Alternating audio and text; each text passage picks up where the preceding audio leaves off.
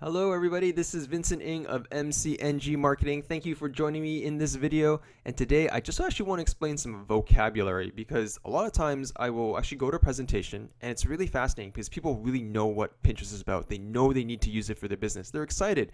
So they come on to the workshop or they come into the presentation and then they actually don't know what a pin is. They don't know what a board is, so it kind of overwhelms them from the very start. So this video really is about explaining basic terminology so that you don't feel overwhelmed, that you actually know what to do, and that when you are involved in a conversation, you're not lost right from the start. So let's really talk about what a pin is. So a pin is actually any picture or any visual that you see on Pinterest. So if I go to my Pinterest newsfeed, so when you've signed up, you just go click on this middle version Pinterest button here, and this is actually the desktop version, which is something I highly suggest all business owners use to start because there are so many features. It's so good. So here we have a specific pin that's from Nordstrom. It's lovely shoes that slip on the billy for a casual bike ride, and so this is a pin. All of these are pins. That's all it is. So when you use Pinterest and you double click on a pin in the Pinterest feed, it enlarges. So you can kind of see that you get a better grasp of what this is. You can kind of see what's there. And every pin is accompanied by a website resource. Again, it doesn't necessarily mean it has to come from a website. If it is uploaded by a user, it'll say uploaded by a user. You can see who the person that pinned it was.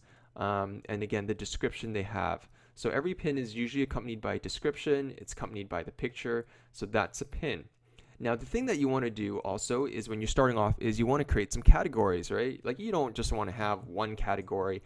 And those categories are known as boards. So if you go click on the very top right corner of your username, and you go click profile. Now you see over here that I've got some extremely interesting boards about Pinterest. Oh, look at this, Pinterest tips, MCNG marketing blog post, Pinterest for lead generation, and social media marketing, all boards that are related to what I do. Again, so when you're creating a board, all you have to do is go on the very left hand side and just go right over here to create a board. Click on that fancy schmancy plus sign, and what happens is that you get an option to name your board. I wouldn't even say it's an option, you have to name your board or you can't create one, but make sure you name your board something that people are looking for. Again, you want to add a description. Hey, people come onto your account, they see the board, they want to know what it's about. Don't leave it blank. If it's about flowers, make sure you write about flowers. Again, choose the category. This is really important. Try to find the category that best fits you. If you happen to be a marketer, you're probably going to feel the same pains that I have, which is like, I can't seem to find the category that it fits in. Just do your best. Sometimes they don't have a really good category, unfortunately for us.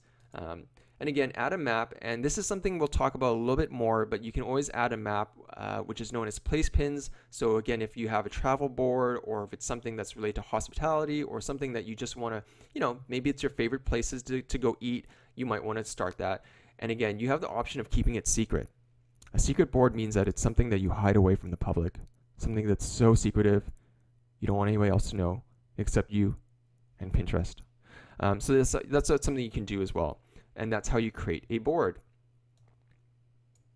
Now the other option, the other thing that you can do is a form of level of engagement is the repin. So I'm going to go back to my Pinterest feed, and I followed a bunch of people, and that's something I'm going to talk about a little bit more. I'm just going to repin like this. Here we go. So this is Denise Tonin, really wonderful person.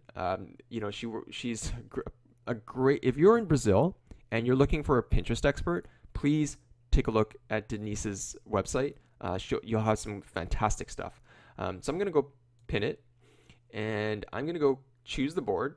So here's Pinterest tips. I'm just going to click on that. I'm not going to change the description, but I can if I want to. And then I go pin it, and it says added to Pinterest tips. And now I've officially repinned something, and that's a repin. And so again, that's kind of the basics of how to use Pinterest. Again, if you have any questions, feel free to visit my website. It's www.mcngmarketing.com. If you want a more detailed, very advanced level, like ninja stuff about Pinterest, then you can always check out my book, Pinterest to Profits with Mentalysis, on my website. Love to hear anything you have to say. So thank you so much, and keep on pinning.